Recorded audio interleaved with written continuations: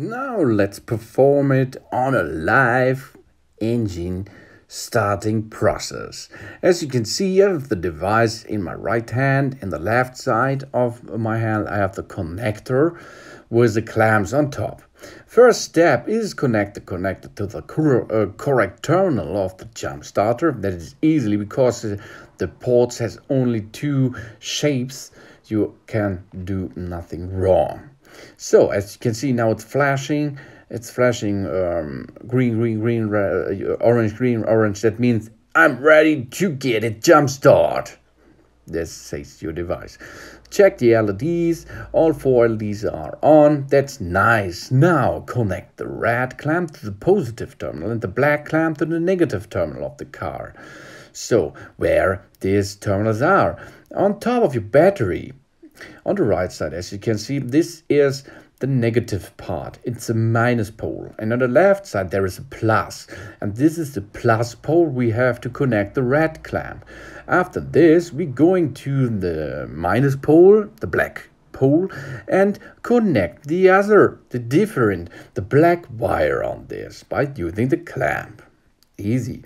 Now let's have a look where we have to store the device, because our engine will start. So it's a little bit shaky, so you have to support it there because of the fast moving parts inside your engine room, of course. Now sit down and start the engine of your car. As you can see, the energy is on. Now we have energy again. Thank you, jump starter. Let's go. Ignition on. Jetzt gear neutral. Go to the front of the car hood. Remove the jumper connector from the jumper starter. After this, remove the battery clamps and let the engine run a little bit, because of the alternator is getting a little bit more power into your 12-volt car battery.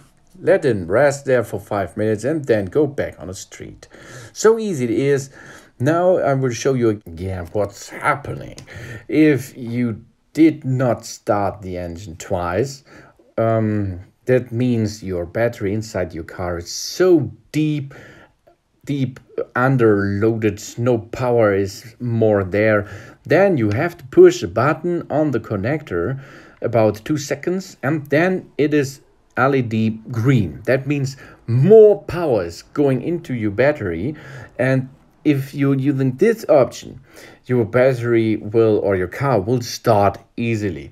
But do this only if the battery is really empty. This is important. Don't use this all the time, and make a cool down time about 20 seconds between every start. Okay, now let's have a look how we can load an Apple iPhone, for example. That means Android smartphones you can load too.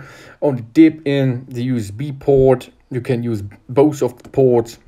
One is faster than the other, and then only push the button on top, and as you can see, the battery of your device, Apple device, Samsung device, all of them is loading easily. So that it is how to start your engine with a jump starter. Thanks for watching. Please subscribe me and give me a positive feedback, and see you next time. Soon.